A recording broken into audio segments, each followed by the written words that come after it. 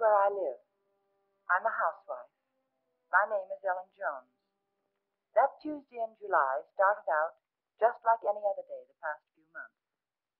There was no warning it was to be the most terrifying day of my life.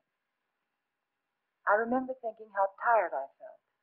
Even the housework seemed drudgery, and so meaningless with George confined to his bed. No one to see or care even. And then I got scared, because I knew I was beginning to feel sorry for myself. George was the one who was ill, and he needed all of my thoughts and attention, and above all, my cheerfulness. I tried not to think about us, about George, how he'd changed. I told myself it was just my imagination, that things would be different when he was well and strong again. Then I thought I heard him call. George, did you call? George, are you all right? Yes, Ellen. You want anything? Not now. I've just begun work on an insurance report for the office. Well, call me, dear, if you need me. Okay.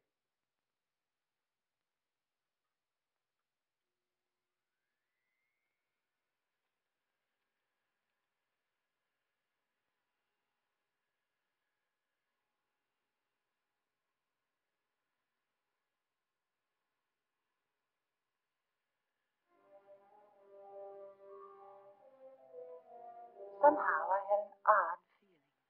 There was something about George's voice. I found myself thinking about the first time we'd met. How different he was in those days. I remember I was sitting in Dr. Graham's office. We were talking. I played one game of checkers and 2 games of rummy, and I written letters to a wife, a mother, and a sweetheart, and I listened for half an hour to a homesick young ensign from Texas. He was awful cute. Now, what else can I do to help boost the morale around here, huh? You could go out to dinner with me. We get about halfway through the soup, you get a call from the hospital. You're right. Mm-hmm. I guess my courting will have to wait till after the hostilities. There's a compound fracture down the hall who's waiting to see me, but I'll be tied up for a while. Oh? They tell me he's feeling blue. You see, his wife's expecting a baby in a minute. And I think he could stand some cheering up. It's practically done. See you later. Oh, I'm sorry. They told me I could find Dr. Graham in here. You ought to be along any minute. Why don't you come on in? Sure, thank you. Are you a patient here, sir? In a naval hospital? No. I'm just a friend of the doc's. Flew in last night with the ferry command. The only thing wrong with me is a double-barrel hangover. Too bad. Dr. Graham will be detained, so I'm taking you for an airing. Maybe he doesn't want to go for an airing. He doesn't. There's nothing a woman likes better than shoving a man around.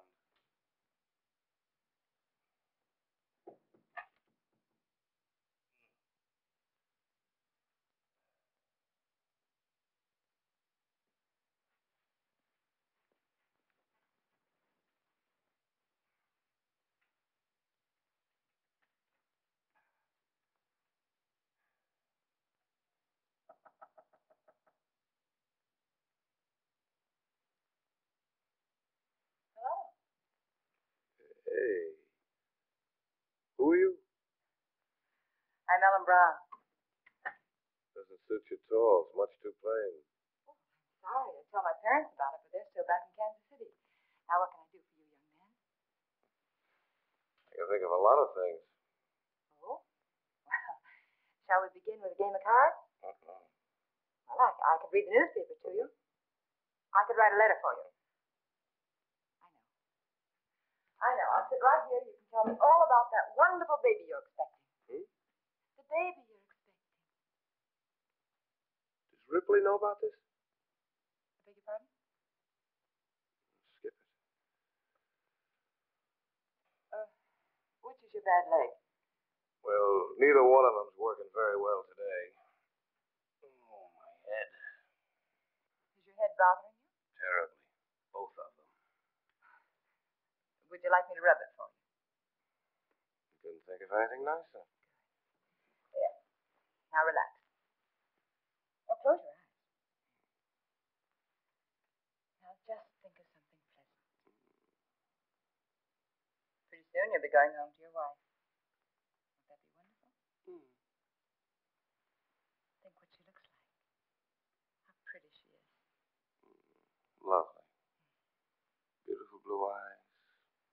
short nose, soft brown hair, and lovely, kissable lips. Well, there's nothing wrong with your morale, young man. I'll recommend to the doctor that you be sent home to your wife immediately. Wait a minute. You're all dressed. Naturally. Well, George. Hello, Randy. Son of a gun. What are you doing here? Enjoying myself immensely. his leg isn't even broken. No, Hey, Doc, what kind of nurses do you have around here anyway? Hey, what goes on here, Ellen? Well, when I came in here, he was lying there all covered up. And he let me make an absolute idiot of myself. You're very much like Graham. Your Dr. Graham was going to find himself in exactly the same position as that little boy. We're not going to have him here again. But that doesn't change the fact that you're wrong about him. He's been wonderful to you, so thoughtful, and given you so much time. Maybe that's because he's a bachelor. No home life. He's been a good friend to us. Time's limited, so you must listen carefully. Randy Graham may have you all right. He'll be disappointed with what he gets.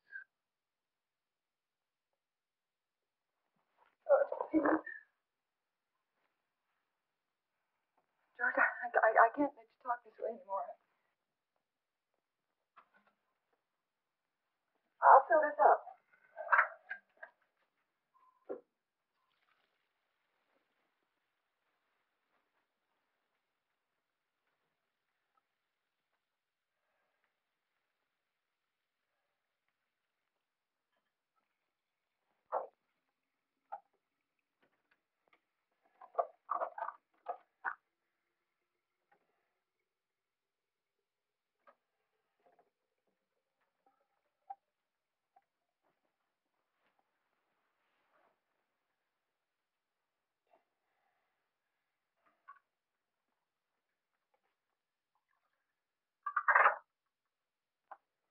I'll be downstairs if you want me. You'd better wait, Ellen. I've written the district attorney asking him to make a complete investigation if anything happens to me today before he can get help to me. Why do you torture yourself like this? Why do you imagine things that don't exist? A letter exists. It proves you're trying to kill me. But I'm not. I'm not.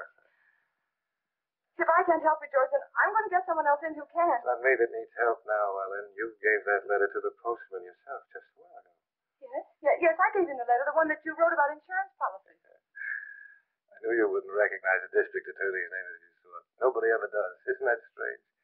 Everybody knows he's a district attorney, but nobody ever knows his name. We are going to get someone else in, another doctor, because this is all in your mind. My mind is fine. Just to reassure you on that point, let me tell you that letter was about insurance. I told the district attorney how much insurance we had on each other's lives. If either one of us died, the other would do very nicely for the rest of his life, or her life very comfortably indeed. Oh. I also told him how you and Dr. Graham, how you were working together to aggravate my condition so it wouldn't look like murder. George! I also told him how you were gradually giving me overdoses of the heart medicine. But that isn't true. Anyone would know that isn't true. Would they? Why is that bottle almost empty, huh? We only got it the other day. Well, you told me that you spilled it on the tray. You told me that yourself, George. You didn't tell the druggist that. Oh, Mr. Phillips will make an excellent witness against you, Ellen. He'll be the first if anything happens to me. And let me tell you, there'll be others. The letter takes care of everything. The druggist, the medicine, the doctor, he's in it too. Oh, you've implicated your old friend Graham, you know. Nothing's going to happen to you. I don't know whether you're doing this to frighten me or not, but I'm going downstairs and get that letter back to that postman. You're not going anyplace anymore, Ellen. Because I'm going to kill you. I decided that definitely this morning.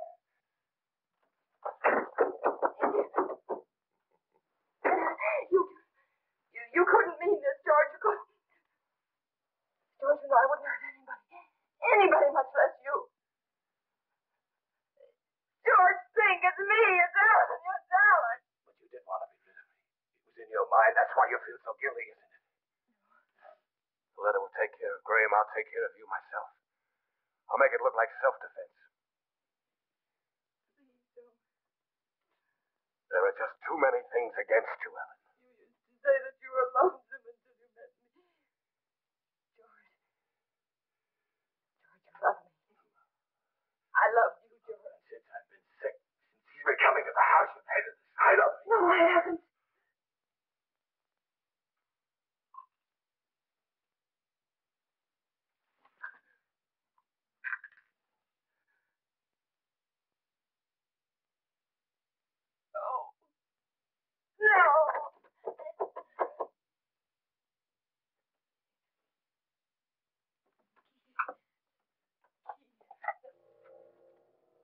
It was one of those awful dreams. The kind I used to have when George was overseas. That man lying there was George, my husband. He was dead. He died trying to kill me.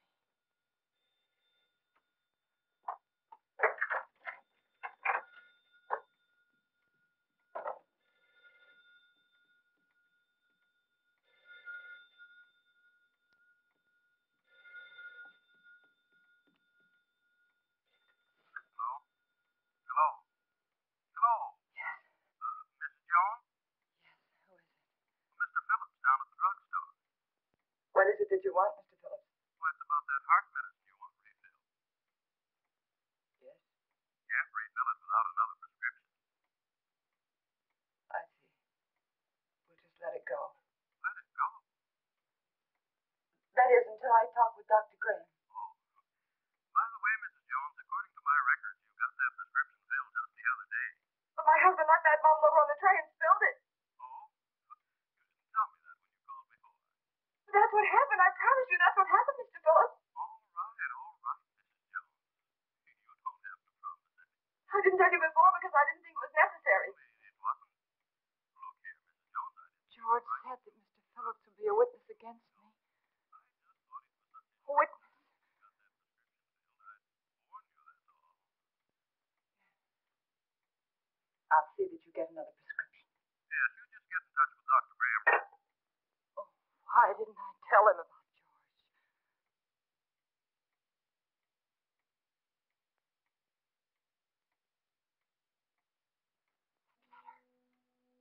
I had to get that letter back.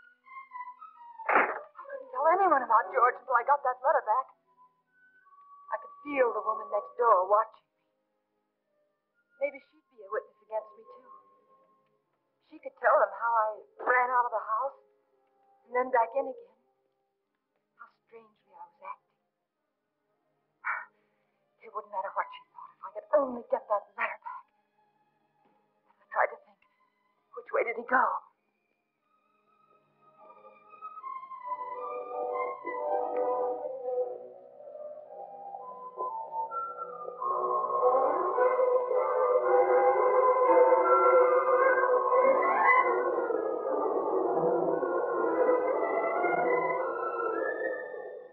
What's that for, Tex? Who knows? The heap needs everything we can put in it. Yeah, but what'll it do? Who cares? Pardon me. Can you tell me, did the postman go by here yet? The postman? Yeah. Yeah, the eyeball found his way through here a little while ago. Oh, which way did he go, do you know? That way. Oh, thanks. Yeah, up that way towards Merritt Street, you know. Yeah, I know.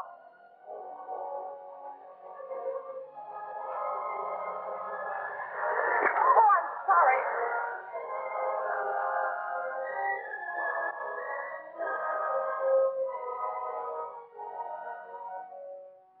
That's right. You know, every time I go home at night, I always tell my wife, Laura, if it wasn't for that pension plan of you, I just never get up. I just drop. Remember now, you can call me anytime you need me, even if you just think you need me. Oh, thanks.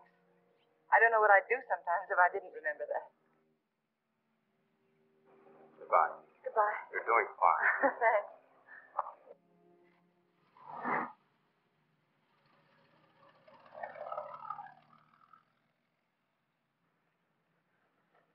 Stand where you are.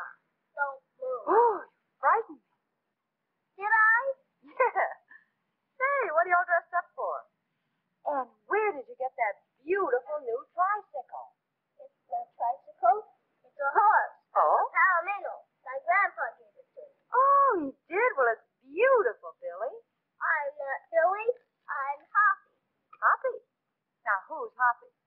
Don't you know who Hoppy is? No, I'm afraid I don't.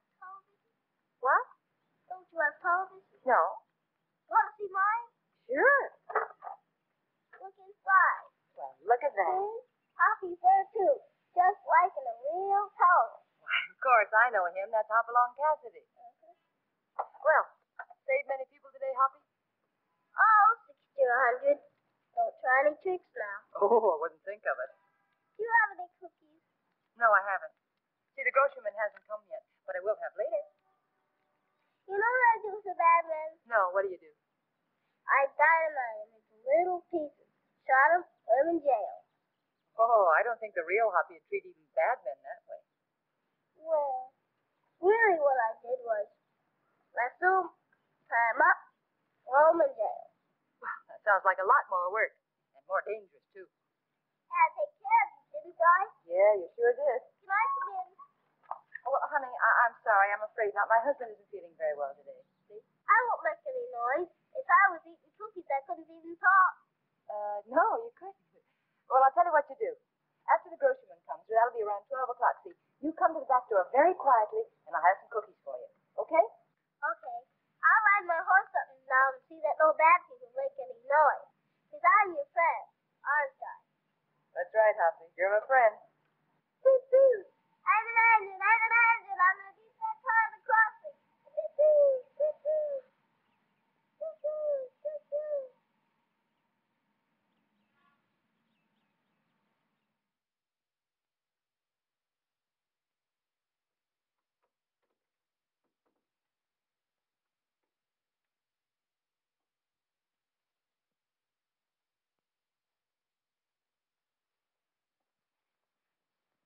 Well, George, you weren't in a bed just now, were you?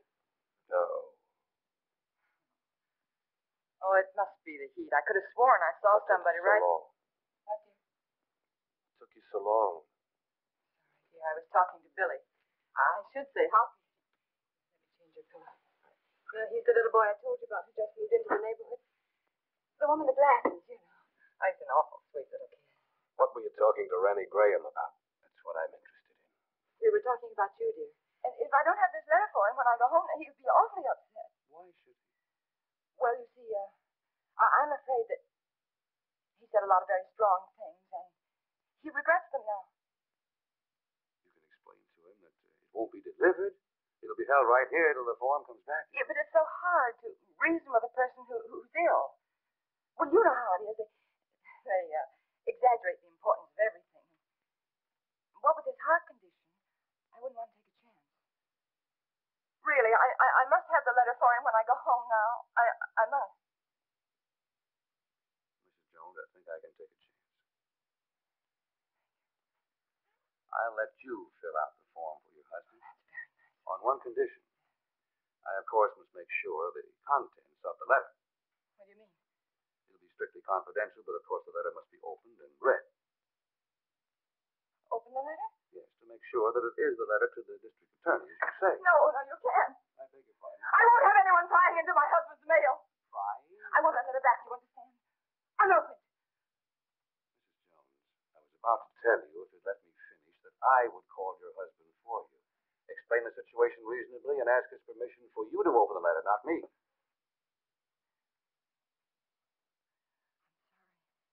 Very sorry. I didn't mean to say that. But you don't seem to understand. No, I don't understand, Mrs. Jones. And I have no alternative but to send the letter on through the distributing room. Good day.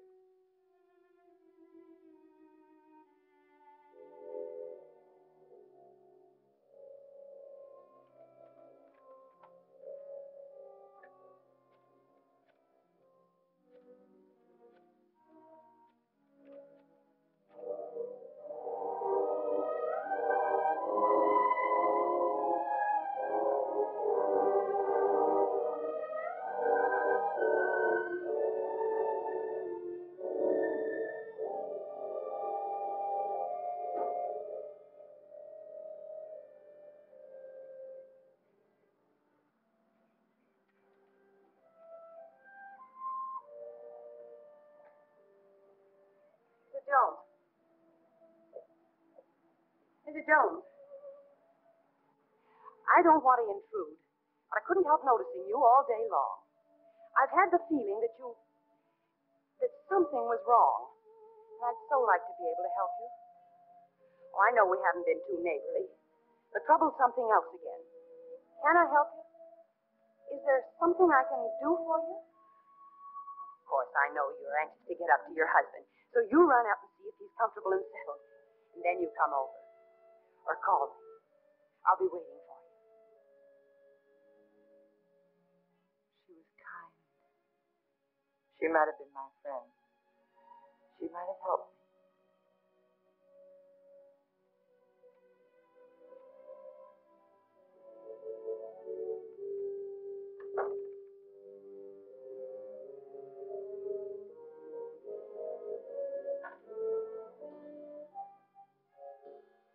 Then I remembered Rand.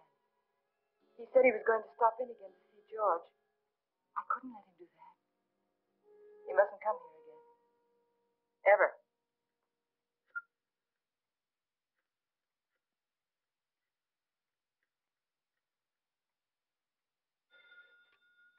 Dr. Graham's office.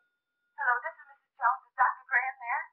Oh, he isn't here, Mrs. Jones. Can you locate him, please? It's urgent. It's an emergency. I could trace him through his house calls. Please do. It's very important that Dr. Graham doesn't come here today.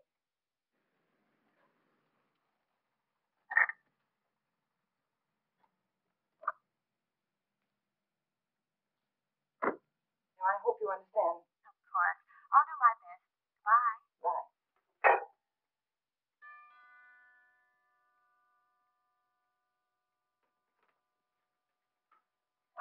Doctor, I just called your office and I just told you nurse that Well, George felt he wanted to consult another doctor. And I did too, and he just left, and I really think it'd be better if you didn't see him again today. Oh? What doctor did you call?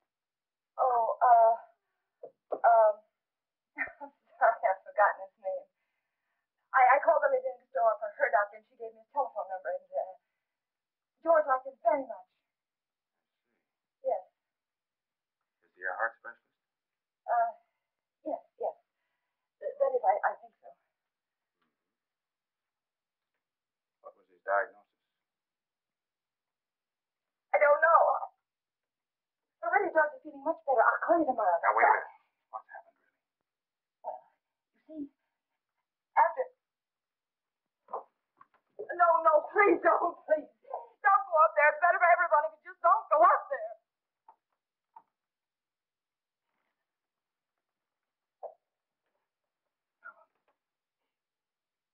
Is he dead? Yes. He had a gun. He tried to kill me, but before I could shoot, he...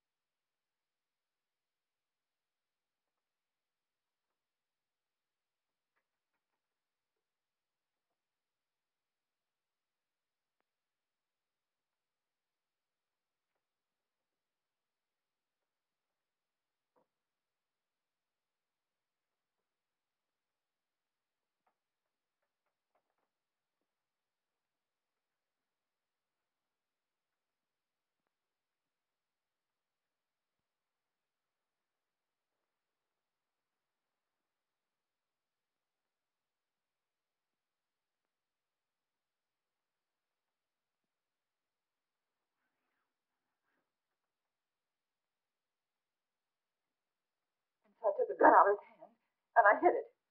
I had to. It looked as though he died protecting himself from me. All right, Helen, but why didn't you want me here? I don't know how to tell you.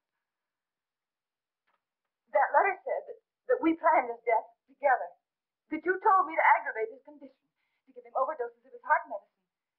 And if they come here and find you here, they'll think it's true, just like George said. His mind was going. I tried to tell you this morning. He wasn't responsible. They won't believe me. How could they? I did everything wrong. Everything, just like he said I would. The druggist, and then the postman, and then the superintendent. And I even lied to his aunt. They'll all think I was guilty, all of them. You're not guilty, Helen. Remember that. Oh, I know. The police will be here any minute. Now, you better go. You better go right now. Helen, where are you going? I don't know. There's no sense in running away now. Go to the door. Helen. Go to the door.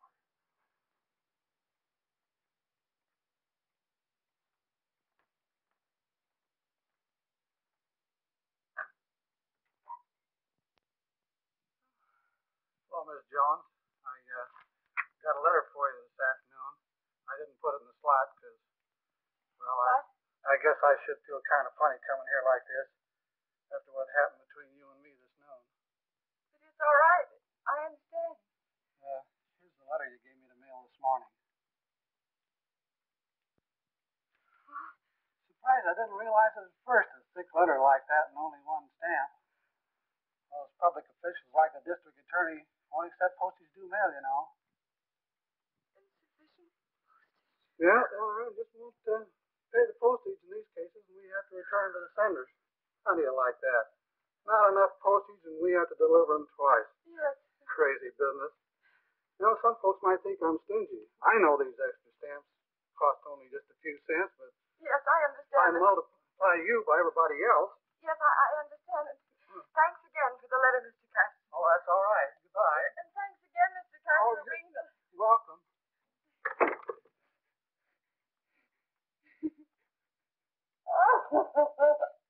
Oh, it's so funny. It's so... Go ahead.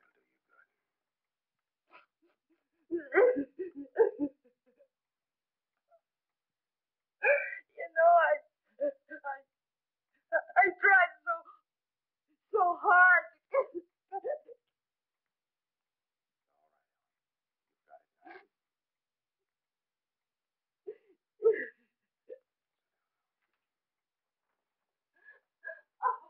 All right, Helen. You've got it now.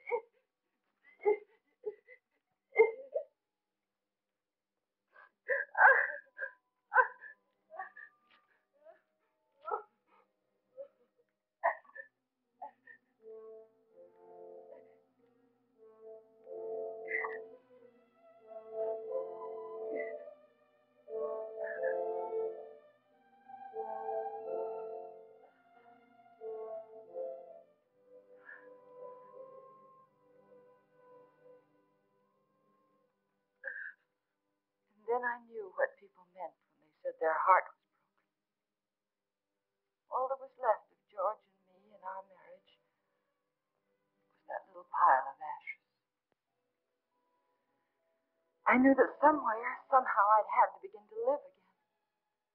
But right then, all I could do was pray to lose that one